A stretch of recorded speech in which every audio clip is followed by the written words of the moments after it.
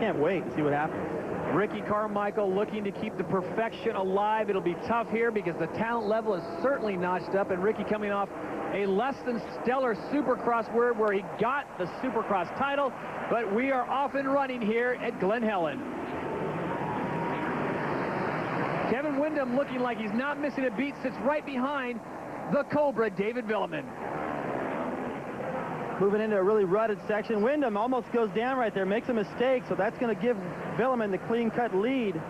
Both these guys had to ride a qualifier this morning. Windham and Villeman, I think they're a little bit more warmed up and in tune with the track right now. Motocross championships. Well, there's no question that David has the speed. He's very at home on that 450, as is Kevin Windham. There's riding styles and techniques, you know, not the way they look, but the way they attack the track with throttle control and the line choice is very similar. So that bike seems to complement him where I don't think it does for Ricky. So he's just so wide open and pinned everywhere. You can't quite ride a four-stroke like that. Look at Windham trying to make a move on the Cobra. This is so much pressure right away.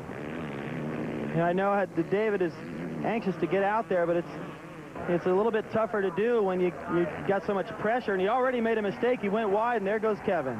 So Kevin Windham with a little bit of patience and a little bit of rutted. I think everybody here realizes the potential of Kevin Windham, the ability to ride a motorcycle smoother and faster than anyone on the planet, even Carmichael. And so far, their gamble is paying off. Speaking of speed, here comes Ricky Carmichael to the outside. He gets the pass done and gets past number 15, Timmy Ferry. So Ricky Carmichael now moves into third. Come back to Glen Helen Raceway in San Bernardino, California. These are the GiantRV.com U.S. Nationals. Todd Harris along with the champ David Bailey and Cameron Steele.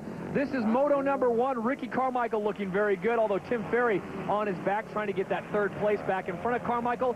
Villeman and Kevin Windham, who has been somewhat of a surprise. The guy comes out of, I don't want to say retirement, but near retirement, and just lights the first lap up. Well, we all knew he could do it, but it's just amazing to see him doing it right now. Villeman makes a mistake right there, can't do the step up, and just like that, Carmichael's up into second, and now I'm wondering, this is where Kevin used to have a weakness, you know, when he's got the guy behind him that's on. Nose just dove on him, David. Well, I didn't even see anything coming there. It looked like he just went up to jump, just like any other time, but he must have jumped just offline. Let's take another look. Gets into the berm. Everything looks good here. You can tell by his correction in the air, he's going, uh-oh, going a little too far left, and he runs right into a stack of those tires. Man, he just came to a complete stop right there. Unbelievable. He's able, different angle. like he's able to get up and start to kick the bike, but watch how fast he comes to a stop. Bam. No warning whatsoever. You pointed out he was trying to make some kind of correction in the air. David, let's look at this at full speed. Well, it's been a picture-perfect race up until this point. I don't know how he got so well. He was in the berm. I think he just wasn't setting himself up for the next corner, and everybody was cutting it pretty close right there. And now he's dealing with what a lot of riders find is the hard thing to do, is get one of those big 450 or four-strokes started. He does, but the front end is twisted really bad, and here we go again. Ricky Carmichael, your leader. It's Dave Pastrana pass still a little wobbly. Sean Hamlin grabbing in the groin area. He landed awfully strange as he came through there with a lot of speed. Meanwhile, your leader, Ricky Carmichael, continues to lead. Chad Reed, a lot of talk about that, maybe a healthy Lusk or a Villeman on a 450, but Kevin comes in there and spoils the whole deal. Well, for Ricky Carmichael, the streak remains intact. He picks up yet another moto win here at Glen Helen. We'll be back to talk to our champ after this. Moto 2 is off the line. Kevin Windham once again getting a great start, heading to the front of the pack on the inside. Nick Way, number 27, with a great start. Lusk up in there this time, but Kevin Windham gets a second chance to go out there and check out. We'll see if he can do it again. Carmichael is up there, but he's got a lot of riders to get around before he can attack Kevin. Ezra Lusk on the outside, number 11, trying to make a move, gets it done, gets in front of Kevin Windham, number 14, but Windham showing that the first time around wasn't a fluke.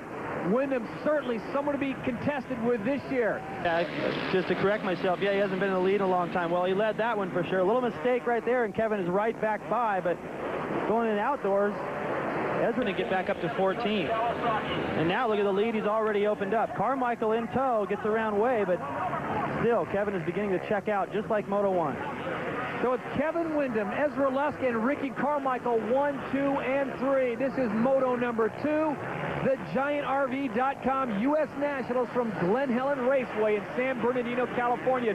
Ricky Carmichael starting to make his move, trying to get around Ezra Lusk. Give Ezra some credit holding Ricky off, and that is a tall order in and of itself.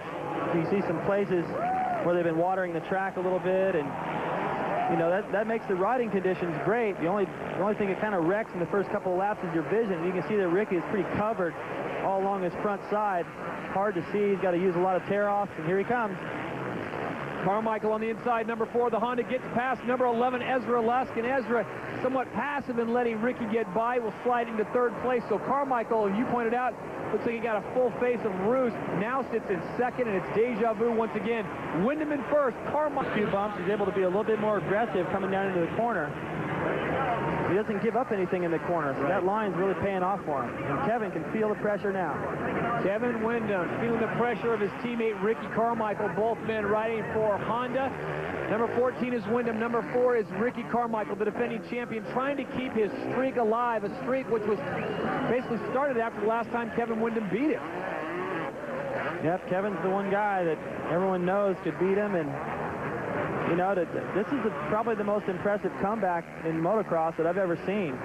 You know, because he was a question mark when he broke his leg last year in Atlanta, and he sat out for a long time, and he kept it a secret what it was he was going to do or not do, and finally to just come back.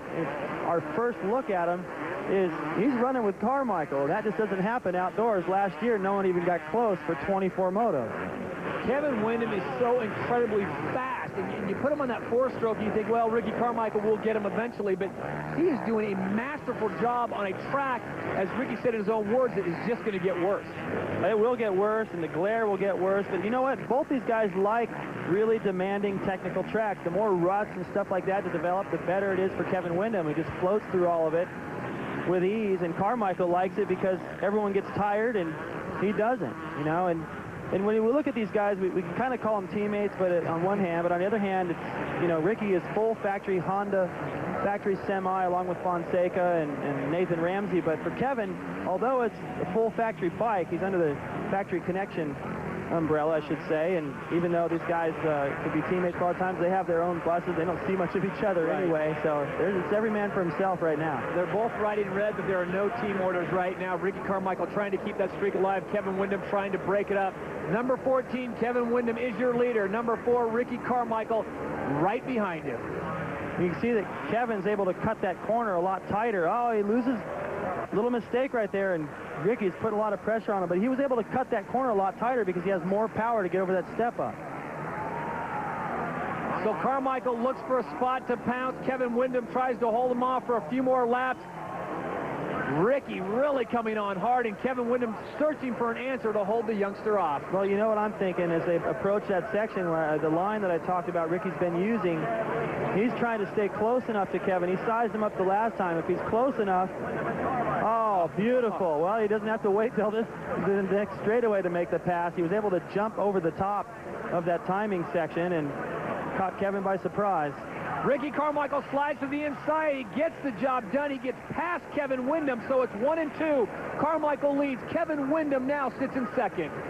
Now I wonder if Kevin's just going, all right, I haven't ridden with Ricky in a while in a race situation. Let me just check him out. I don't know if he's doing a little cat and mouse thing here or if he just doesn't quite have enough for Ricky. We'll find out in another lap or two. If Ricky can check out, he's kind of hidden in the crowd, but he has really stepped it up in the second moto, riding fabulous in some fast company. Speaking of riding fabulous, Ricky Carmichael does exactly what he needs to do to pick up a win and a title, and that is what has been the story for him the last 2 or 3 years. Carmichael, number 4 on the Honda ride, was in 4th place, moved his way to 3rd, and finally picked up Kevin Wyndham on a very tricky section.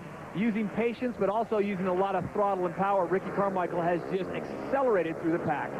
You know what I'm finding about Ricky that I'm really impressed with this season is, well, he's changed a couple things. First of all, his handlebars are a little bit more forward and they're up a little bit higher. His seat is a little bit taller, anticipating next year's Supercross season from the people I talked to over at Honda. And he's picking better lines out on the racetrack. Usually he just pins it, and wherever he ends up is where he ends up, and it's fast, he wins, and that's all that matters. But now he's able to go fast and really pick some lines. I think in a few places on the racetrack, his lines are the only difference between he and But the surprise of Kevin Windham coming out and really putting on a show.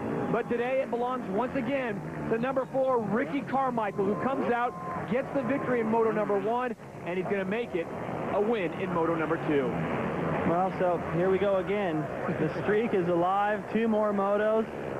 And I think what we've seen is that Kevin Windham can run with him. Right. And Chad Reed, with some starts, can run with him. He was matching his pace, but still, it's going to take a great day and a little bit of luck to stop this kid. Well, Ricky Carmichael back on the trail again. As we pointed out at the top of the show, he lost 6 straight main events to Chad Reed in the Supercross finale. Not something that sets well with Ricky Carmichael, but he is back on his winning ways, winning Moto 1, and now picking up the victory here. Moto number 2 at Glen, Helen.